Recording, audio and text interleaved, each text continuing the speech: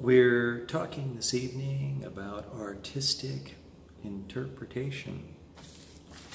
As the artist goes beyond what is written in the score and creates something that makes the music theirs, what can we say about artistic interpretation?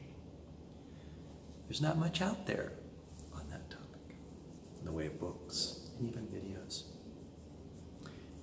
A simple concept. Always leave yourself some place to move into. It's an interesting concept. Suppose that we're starting a piece of music. If you start with the volume really high, you have nowhere to go. If you start at medium, you can go up to high or you can go down. And if you start with a very low, you can go up. But at the start of a piece, you have to introduce the main theme.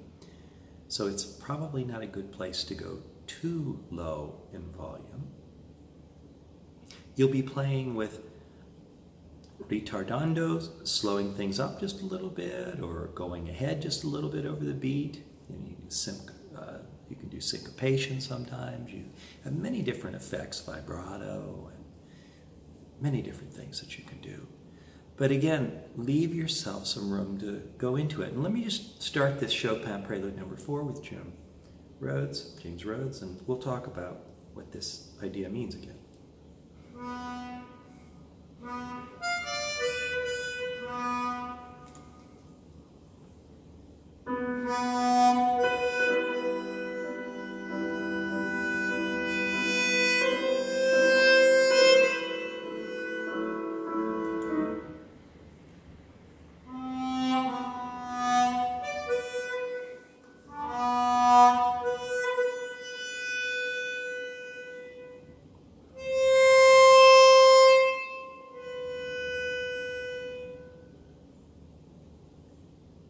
What was going on? Bum, bum, bum. You could hear it, but it wasn't overpowering. I didn't do this.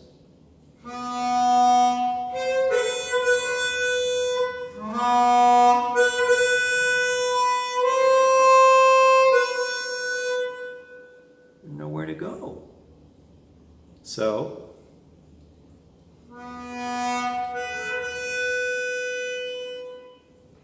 increase the volume just a little.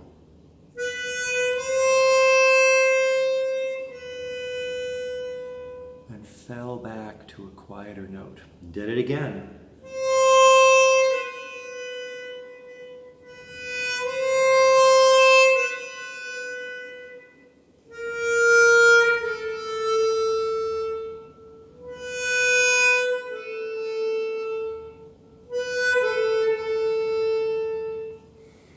In each instance, an ebb, flow, back and forth with volume a little bit.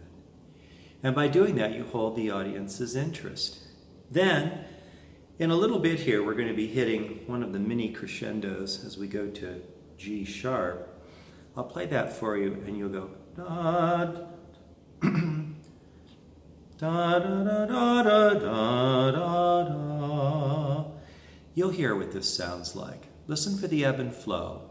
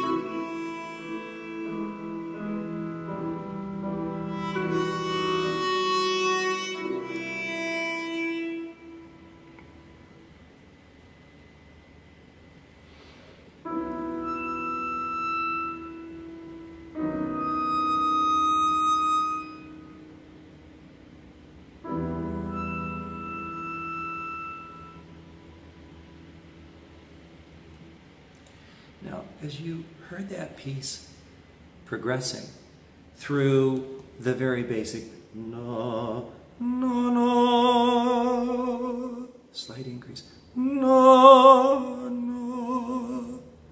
na, na, na, na, na, na. So it's kind of an answer, it's kind of a call answer. Na, na, na, na, na, na, na, na, na, na, na, na. So it crescendoed some, but not too much, and came back to general. Why? Because there's more to come. We want to leave room to go into that. So you could have gone da da da da da da da da da da. You'd blow it all out, and there'd be nowhere to go. So I've left room to go, left room to glow, da da da, and then so anyway, and then da da da da da, na na na na na na na na na na na na, then backed off, na na na. Why? Just gentle back. Now it makes more room, so I can move into the end with those very gentle things, and then come up with what's that note? Na na. No. Quiet. Okay, so if you were to listen to that over and over and over again, you would note that at every moment I was leaving myself somewhere to go, coming and going with volume, ahead or behind the beat, not too much use of any particular thing like vibrato, where there's a little bit of vibrato, but introducing the theme distinctly but not overpowering. Okay, so it's kind of a world of nuance, and the way that you figure this stuff out is you play it a bunch of different ways and you decide, well, what do I think is pretty? You can also look at the dynamic marks in the music, and it will provide you a general guide, but it doesn't go into this much detail. This is based on what you feel, But the main point of this video is leave yourself something to move into in every move that you make. And then you'll end up with pieces that'll hold that audience, and they'll feel something, because it's a coming and going, coming and going, coming and going, and drawing you